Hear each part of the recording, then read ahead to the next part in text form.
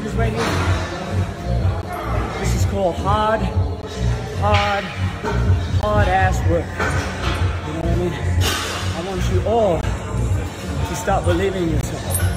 It's not genetics, man. This right here ain't genetics.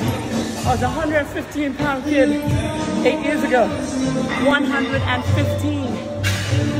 So when people come up and say, hey, you have good genetics, I start laughing at them. And then I tell them, I put in work 7 days a week, twice a day.